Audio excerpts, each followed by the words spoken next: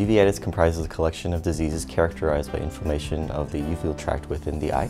Left untreated, it can cause complications such as scarring, cataract, glaucoma, and even permanent vision loss. The UV includes vascularized structures within the eye, including the iris, ciliary body, and choroid. Uveitis is inflammation of these structures. The cause of uveitis is classified as either infectious or non-infectious. Non-infectious causes typically represent an autoimmune disease process, and this can be isolated just to the eye, or it can be a manifestation of systemic autoimmune disease such as ankylosing spondylitis, lupus, multiple sclerosis, or sarcoidosis.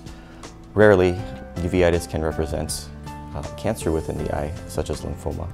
Symptoms of uveitis vary based on the anatomic location of the inflammation. Anterior uveitis typically has a persistent eye redness, dull, achy eye pain, and mild blurred vision. Posterior uveitis can cause distortion of vision with blind spots and wavy lines or missing segments of lines. Intermediate uveitis actually can be completely asymptomatic and can only be detected with a dilated eye exam. Panuveitis can be a combination of any of these. The treatment of uveitis depends on localizing the anatomic location of the inflammation as well as the cause. Infectious causes are treated with antimicrobials, and these can be delivered systemically or directly into the eye by injection. Vitrectomy surgery also can be a useful adjunctive treatment for diagnostic and treatment purposes. Autoimmune causes are treated with steroids or immune modulating treatment, and these can be delivered locally with eye drops, intraocular injections, or systemically.